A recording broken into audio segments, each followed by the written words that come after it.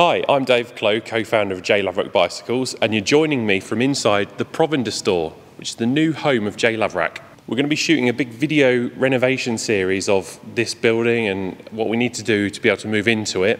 So if you hit like and subscribe, then you'll keep abreast of all the videos as they're coming up soon. So let's talk about AM64. AM64 is our new cutting-edge tech frame design. It pairs 3D printed or additive manufacturing titanium lugs with double-butted titanium tubes. There's a number of benefits to using 3D printing for our frame designs. So we can print one frame at a time and customize the design of the lugs to the individual. So that's a really big benefit. But also, it allows us to create really seamless, smooth shapes, and the joins between the 3D printed parts and the titanium tubes are seamless. So it's a really, really nice, clean aesthetic. In addition to that, it has allowed us to optimize certain areas of the frame design to remove some material where it's not necessarily needed. So the result of that is a frame that weighs between 200 and 300 grams less than a conventionally manufactured mitered frame design. Our journey with 3D printing titanium started with the Aston Martin .1R bicycle. So that uses 3D printed titanium lugs joined to carbon fiber tubes. This, for example, is the bottom bracket lug. So there's some really nice design flourishes there. We worked with Aston Martin design team to create this bike, so it goes without saying, it's absolutely stunning. As you might expect from us, we've obsessed over the details, and it's all about the fine details as far as we're concerned. So in my hand here, I've got a development prototype plastic part, but it's painted silver to make it look titanium, just to give us the feel of how it will really look in real life. But we went through a few iterations of just this bit alone, and yeah, arrived at something we're really, really happy with.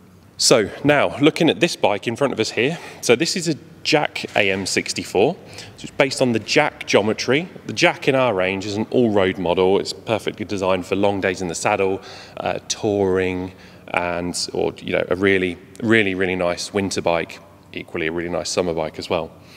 So this particular bike, NV in-route cockpit, so we're able to hide all the cables entirely. The head tube design also sort of narrows in the middle to remove some of that kind of visual impact of a big oversized head tube, so it's still very elegant at the front. Some of the frame features we've got here. So this particular bike features mudguard mounts, just in case you'd like to fit mudguards to it. It's got clearance for 38mm tyres. Of course, you could have more tyre clearance if you'd like. We make frames to order, so you could just simply tell us what tyres you'd like to run and we can make sure there's ample room. This frame has pave finish, which is this matte bead blasted design. The graphics are what we refer to as the kind of deco style. So they're all slightly reduced in size for even more understated design look. The wheels on the build are a.k.a, which are in-house wheel brand, and this is actually our new rim design. It is the Black Marble edition, and they are laced with Sapim CX-ray spokes, brass nipples, and ear hubs.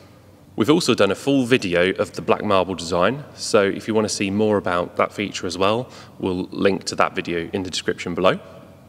All of our bikes feature an a.k.a. bottom bracket, so in this case it's a Barrader blue bottom bracket. That's designed to work perfectly with the bottom bracket shell of our bike, so it's a very kind of seamless junction between those two components. In this case, J.ACK Di2 12-speed.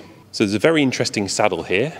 It's a Brooks C13 with an Alcantara top, and that is a saddle that we developed in conjunction with Brooks themselves for the Aston Martin project, and we do actually sell these in our web shop if you're interested in that. On the AM64 frame design, the areas that are 3D printed are the head tube, the seat tube junction, and then the bottom bracket junction and the rear dropouts. So focusing in on the seat tube junction, really nice, smooth, seamless joins.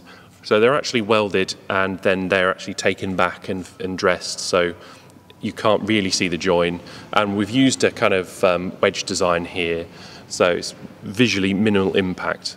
A lot of the comfort of the bike and the ride feel of the bike comes back to how it fits you, or how you fit the bike. And of course, we're making these kind of one at a time, bespoke to you.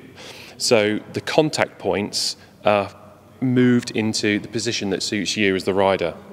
So the optimal way to go about ordering an AM64 with us is to visit our Oakham HQ, have a bike fit with our ID match fitting jig, and then we can take those numbers, use BikeCAD to design a frame that's absolutely perfect for you. If you can't make it to the UK, then there is an option as well to send us your bike fit report, and we can use those numbers in BikeCAD to determine the exact frame design for you. So following the BikeCAD stage, we go a little bit deeper in the design process, and the lugs, the 3D printed lugs themselves, they're adjusted according to your geometry and then 3D printed specifically for you. This exact bike has been created for Cyclist magazine, so stay tuned because they're going to be doing a full ride review, in-depth review of this bike in the next few months. If you haven't already, hit subscribe because we've got some really nice bespoke AM64 bikes coming through the workshop at the moment, and we're going to be doing lots of videos and photo content for those. And also, we're putting together a vlog series for the Provender store. There's a lot of work that needs to be done before we can move in, but it's going to be really interesting and we'd like to take you on the journey with us. Thanks for watching.